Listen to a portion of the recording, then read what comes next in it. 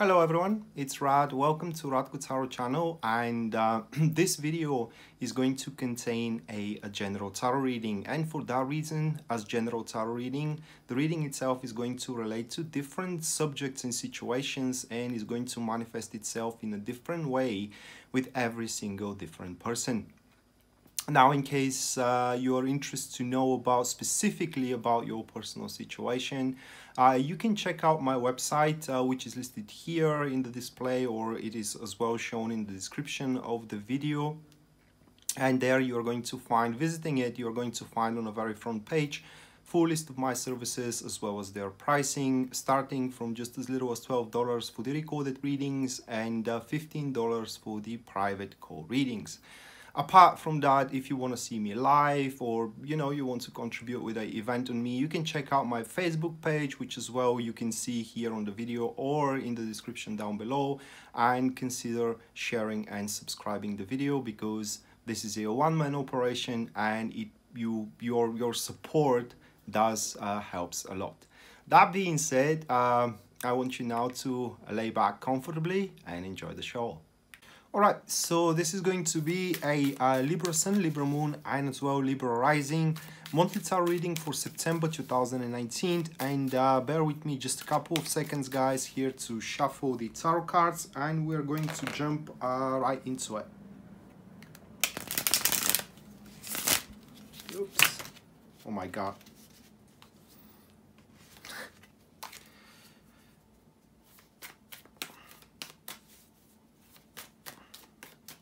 Alright, so I think that's good enough, and the first card, which stands for the topic, the very theme of your month, that will be the Three of Swords, followed by the next one, which represents the peripheral activities that you can go for. Here we do have the Seven of Cups. Afterwards is going to be the Seven of Pentacles, of the challenges that you need to overcome.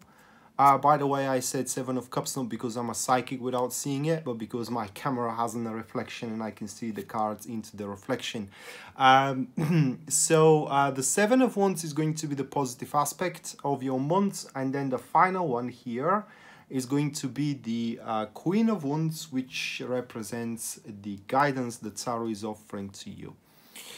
So that will be a rough month. All these cards here, we do have a lot of sevens, all right? And seven is a divine number. Seven, it's a number of a personal knowledge, personal insight, spiritual realm and all these kind of stuff.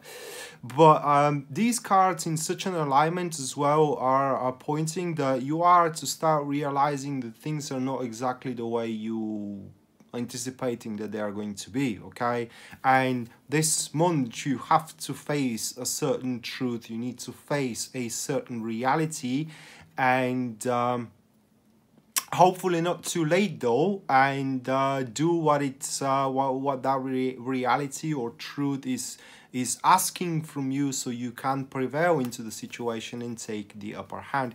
It's really how do I place it? It's a month where many things are gonna put down their masks. People as well, it could be, okay? And you will be granted also a time of respite. It's like a time of a time where you can collect your mind and do what is best to be done according to the situation as well.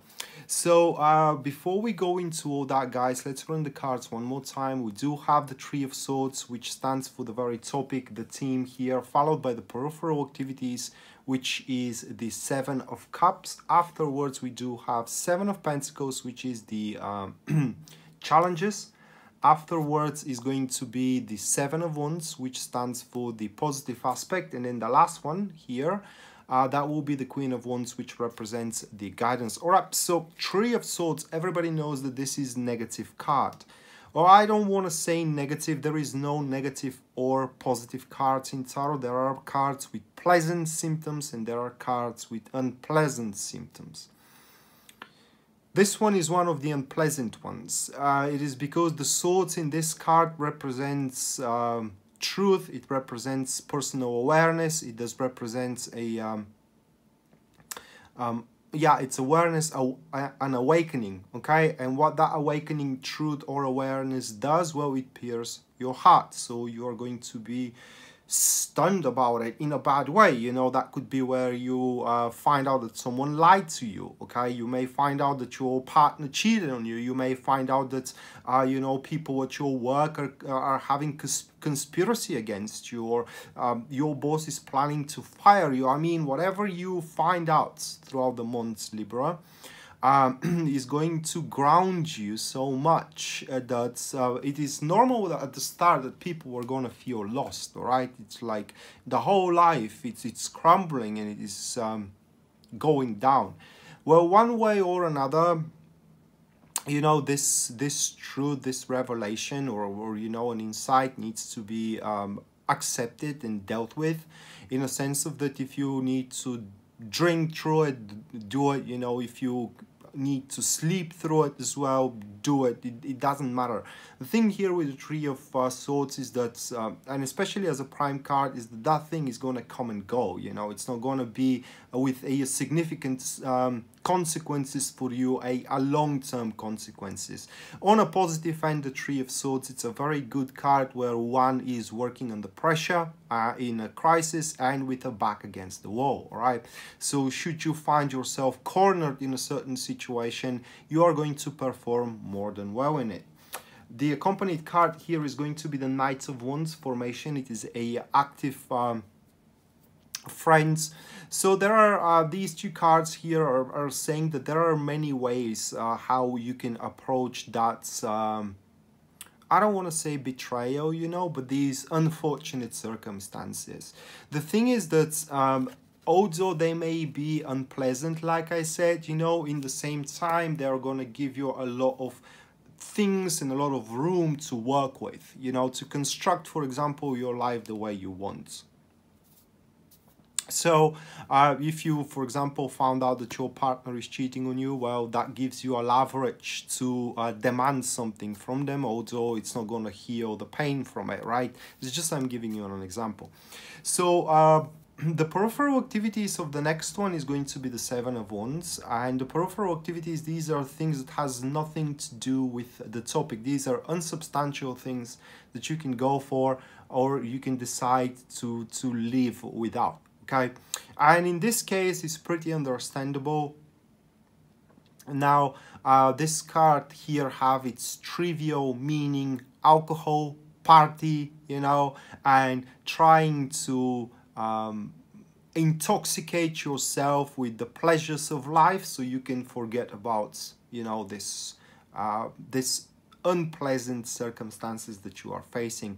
No different than, for example, someone is going through a breakup and drink themselves to death in the bar because they cannot handle it. Okay, the accompanied card here is going to be the Three of Wands. The formation, it is a passive enemies, excuse me. So although that may help you, you know, cope with the pain, cope with the reality, it also going to deprive you from stepping with the solid feet on your ground, which is required here with the next two cards. All right, so highly unadvisable to go for those kind of intoxicating pleasures that will drift you further from the reality of the truth, of the realization, you know, of the insight, of the pain as well. And that is even further true because the pain with the Three of Swords is not going to go away on its own accord. One needs to cope with it, one needs to face it so it can heal from it and move on. Very important. Otherwise, it's going to dwell until you face it. You really face it. So the challenges here are the Seven of Pentacles, and it's going to be very challenging for you to maintain your cool, all right, and think, it's kind of like approaching with very peaceful manner the situation. That is because like I said, there are many ways how you can approach the situation, and the instinctive one, the very first thing that comes to my mind, what to do and how to react, may not be the most rational one. So challenging wise, you know, even if it is so bad that you find out that your partner is cheating on you, do not lash out straight away, you know, but think what is done, you know. But there is definitely a way how you can end up with something from it. It may not be, you know, it may not how do I say it? It may not cover the damage, okay, but in the same time it's better than nothing. So just maintain your cool and do not shoot yourself in the foot. The accompanied card here is going to be, we do have another 7, and yeah, it's going to be the 7 of Swords formation, passive enemies. Once again, this is your self-righteousness, killing the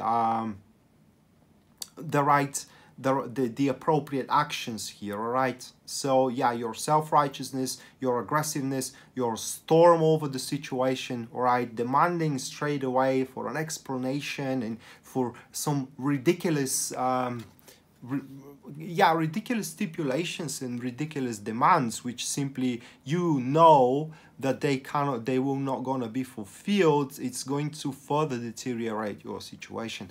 Now, I'm not saying that, you know, for example, if you find out that your partner cheated on you, or there is a conspiracy against you into your career, you have to be quiet about it, all right, and that you have to just basically let it go. But there is definitely more smarter way how you can deal with it if you doesn't give yourself to your impulses, which is the next one. That will be the 7 of Wands, and this is the positive aspect. So first of all, you will be able to maintain your ground. That is very, very important. So even though, especially if we're talking about conspiracy, and if we're talking about, you know, I think the word again is conspiracy, but more like a move from your boss, for example, to get rid of you. This card points that should you wait for the right moment of action, all right, and you do not get yourself tempted by the immediate circumstances of the situation, meaning you just found out that your boss is planning to let go of you, okay? You don't give yourself into it. You don't storm the office of your boss, for example, you know, and you don't call them names and all that. There will be definitely a moment where you can prevent that and sustain your ground.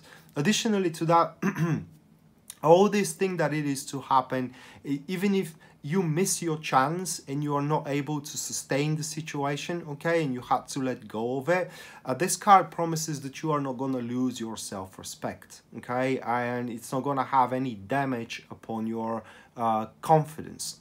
The accompanied card here is going to be the Strength card. So the formation, it is a active supporters, very strong card for patience. As a matter of fact, you have to persevere through the patience, and you need to allow your charisma and as well your milder approach toward the situation to take the better of you, you know, and to work its way out, its way through, because this is the way. I know that you Libras sometimes are quick to temper. I have dealt with some Libras, you know, and that's not the way how things are resolved, all right? It's just not the way. So yeah, maintain your cool and wait for the right moment to come around so you can make your move. The last one is going to be in regards to the guidance that Tarot is offering to you. So we do have the Queen of Wands. Queen of Wands points that you are an exceptional person, or there are, I would say it that way, there are qualities that you can always sell on the market, either regarding career-wise or either regarding relationship-wise. And should this situation deteriorate and you have to let go of it, is simply because your qualities are not for it. They're either how do I place it, they are either undervalued, okay, or they are taken for granted, and etc, etc. Simply, this card here points that you can be way more productive and way more happier and successful elsewhere should you are unable to sustain this this situation. But once again, you have to face the truth. And again, it isn't about you guys. It's not because you have performed bad or it is because you did something wrong. It's just the truth is the truth. And probably, for example, if you have been cheated, probably this person has a weak angels. This is something we have here into our mind. So it's in our country, so it's quick to temptation. It can't resist that temptation.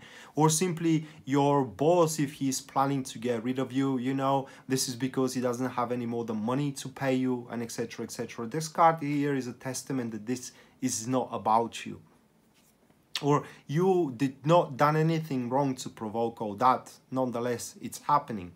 So the accompanied card here, it is the moon, and the formation, it is a active enemies. And with this combination, you shouldn't doubt nor for a single moment, okay, that